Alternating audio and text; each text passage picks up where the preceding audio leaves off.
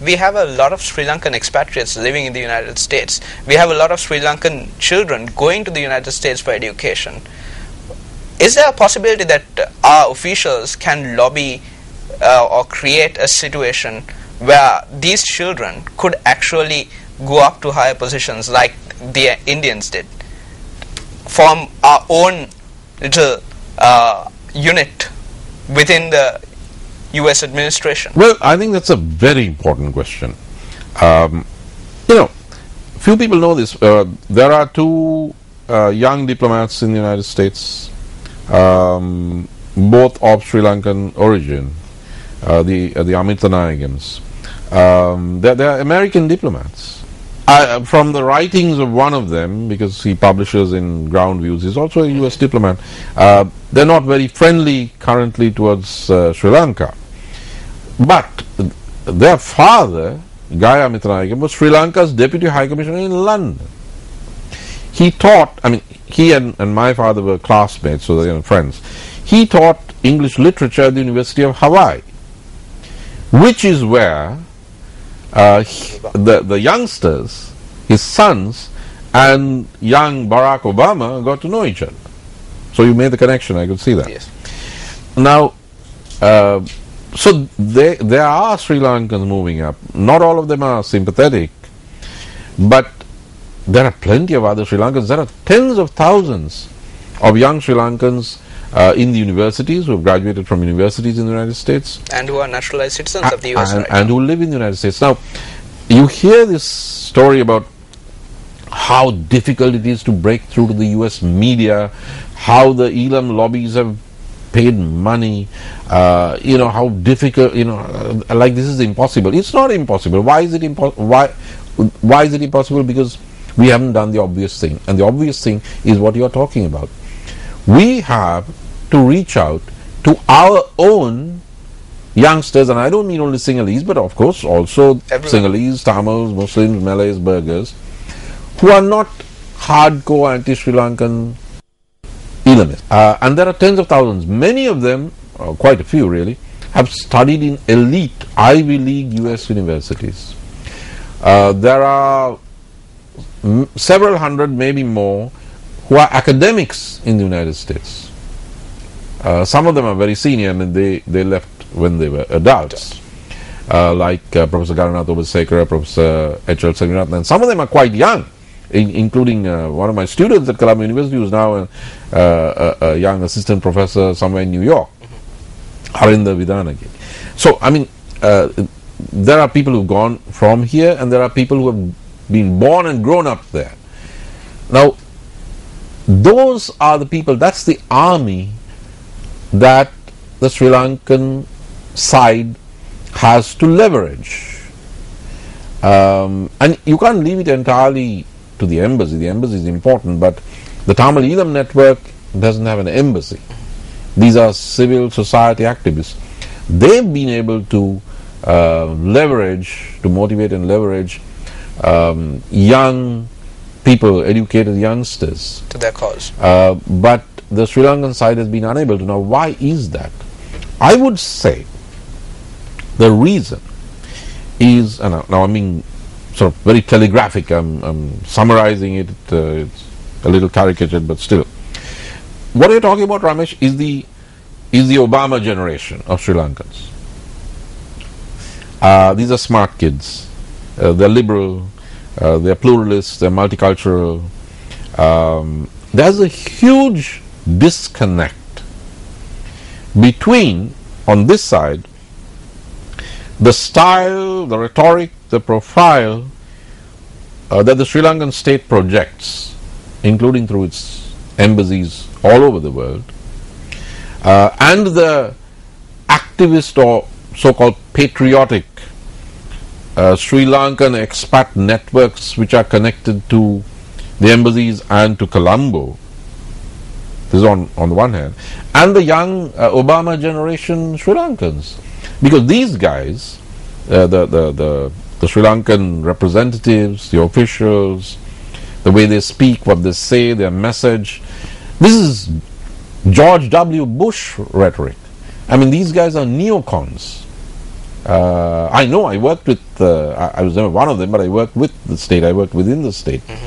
Of course, I just kept all these expat groups away and worked with the young people, in Geneva and in France. They had young interns who were from Cambridge, Sri Lankans.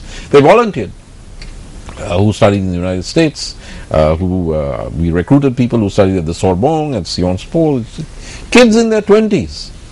But in general, and that was an exception, in general, they stay away from the whole Sri Lankan embassy and hard-line patriotic networks, because these guys are so George Bush Tea Party movement types, while these youngsters have a different mindset. Now, the American media is liberal, more or less.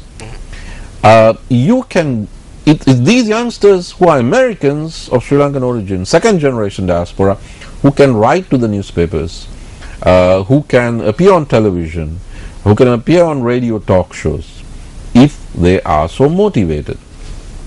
There are Sri Lankans who are not necessarily second generation expats, who are celebrated in the US media. The New York Times list of top books for the last year, 2013, listed in its top 10 a book by a well-known young Sri Lankan authoress who suffered a terrible tragedy during the tsunami, Sonali Dharnegal. I mean, I used to know her, they were among the young students we knew way back in the 80s when she was studying in England.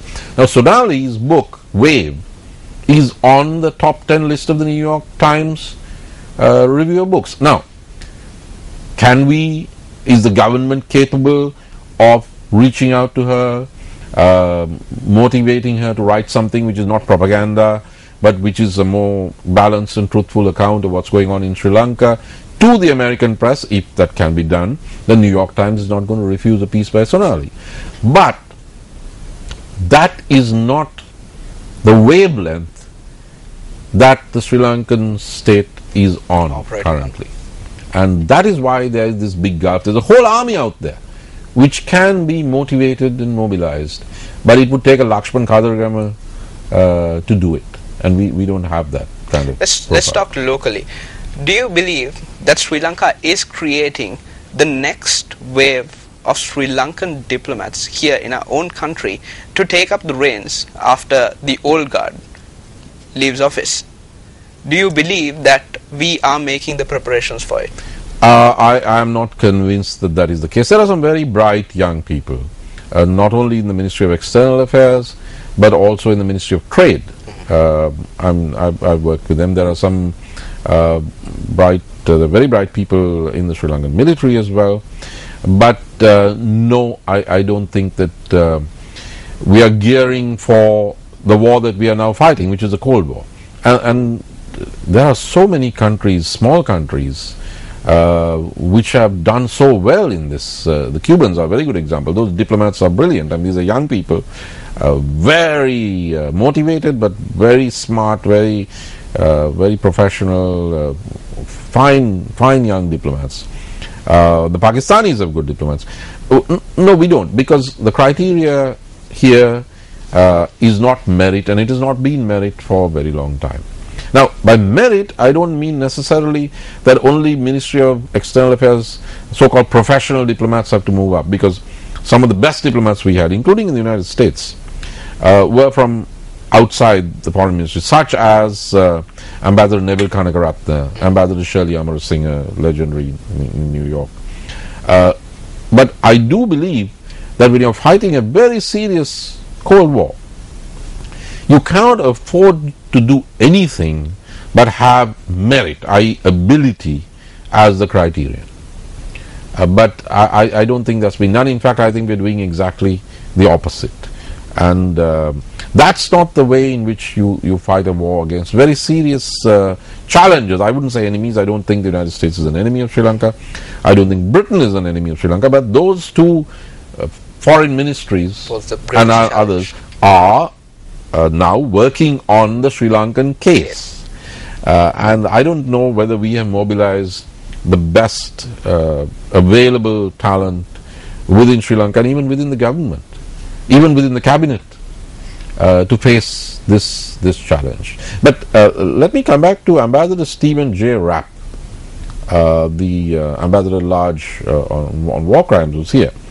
Now, Stephen J. Rapp was earlier one of the chief prosecutors. There were 3 successive chief prosecutors in the International Criminal Court's proceedings against Charles Taylor, President of Liberia.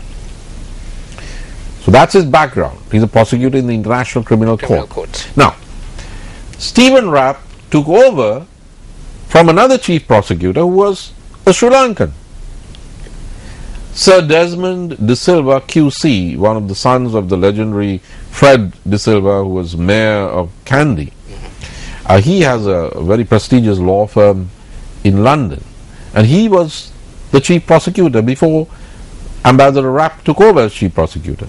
Now, surely the government of Sri Lanka should consult Sir Desmond De Silva QC on the challenge we are facing in Geneva on issues of accountability and international law. I don't think it has done so, but I do know that the government did consult Sir Desmond De Silva QC on something else a couple of years ago, and that was on the hedging deal that one of our ministries or whatever got involved in. So when it comes to hedging and money and officials and so on, we consult the best Sri Lankans that there are. But when it comes to something to do with our sovereignty, something that's far more important than a hedging deal, we do not consult the person who was the predecessor of Ambassador Stephen J. Rapp, the war crimes ambassador, at the International Criminal Court, presiding over in the trial against Charles Taylor. So there's a strange illogic in the way in which we function, despite the very serious international challenge we are facing, Ramesh. Dr. Dayan, we will go in for a short commercial break, but on the other side we'll have more on the United Nations Human Rights Council issue, the vote that is coming up.